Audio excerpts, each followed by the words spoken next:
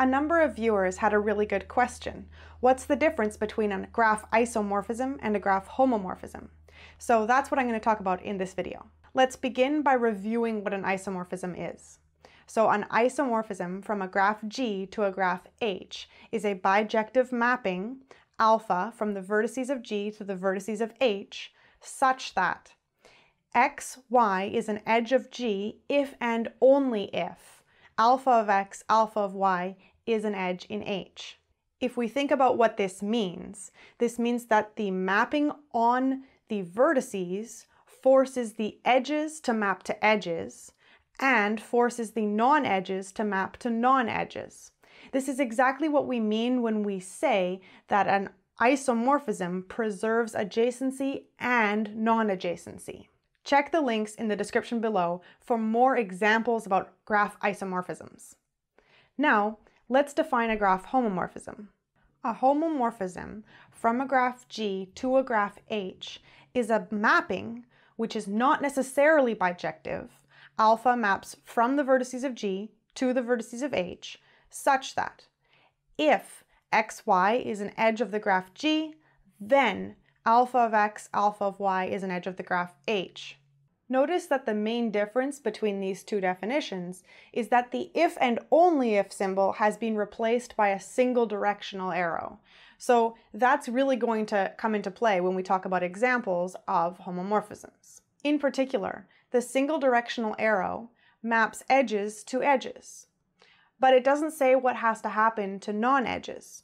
So alpha may map a non-edge to a single vertex, or to an edge, or to a non-edge. We don't really care what happens to the mapping on non-edges. So just at a glance, you can see that if you had a mapping which was an isomorphism, then it would be a homomorphism. But in general, a homomorphism may not be an isomorphism. Now let's work through a couple of examples. In my first example, I want to show you that a bipartite graph G has a homomorphism to K2, which is the complete graph on two vertices. And this will work for any bipartite graph G. But just for the purposes of a picture to keep in mind, I'll draw an example graph. So I'll draw three vertices, x1, x2, and x3. And on the other side, I'll draw two vertices, y1 and y2. And I'll put in some edges, and you can see that that graph is a bipartite graph.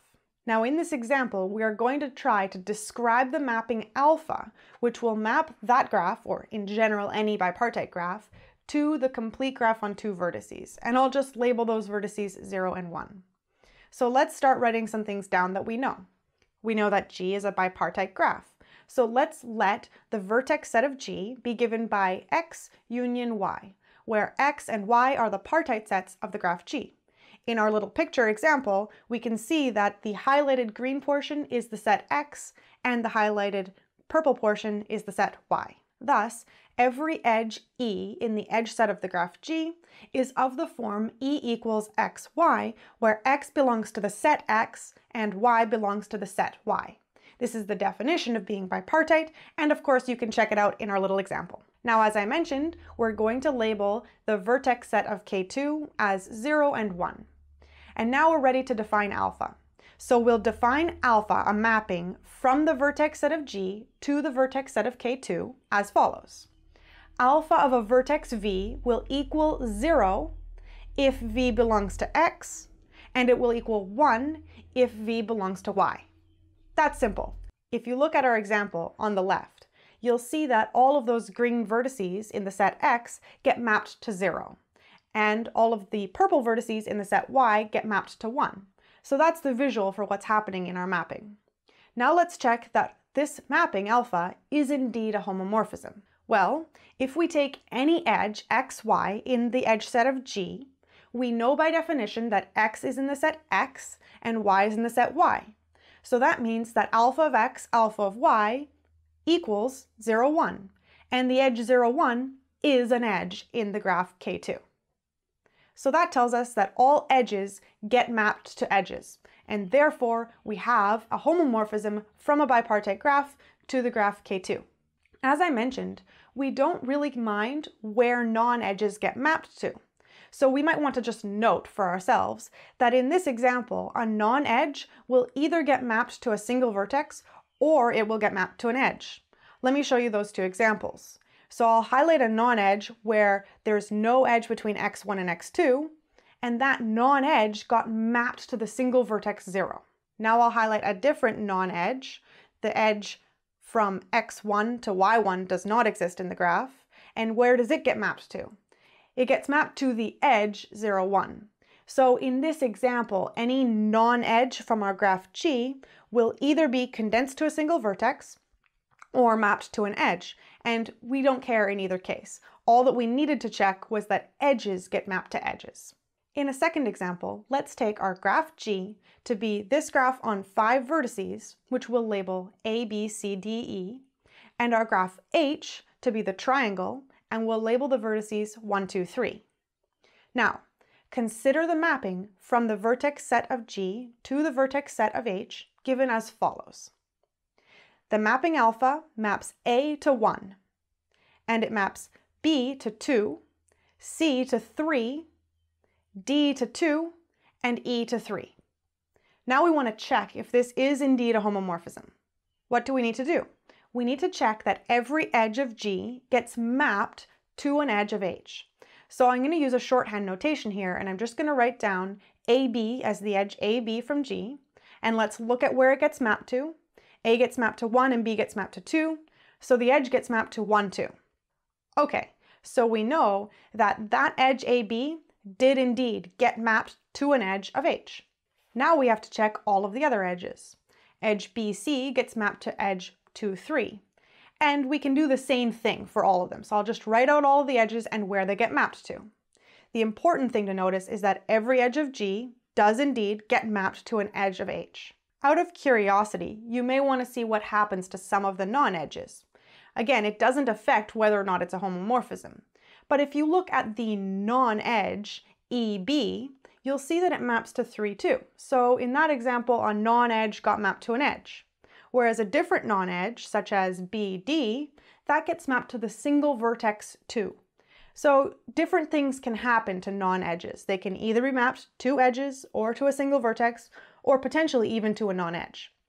But remember that we don't mind what happens to non-edges. The important part was our check on the edges, and that was enough to tell us that alpha is a homomorphism from G to H. Finally, I'd like to make a remark about coloring.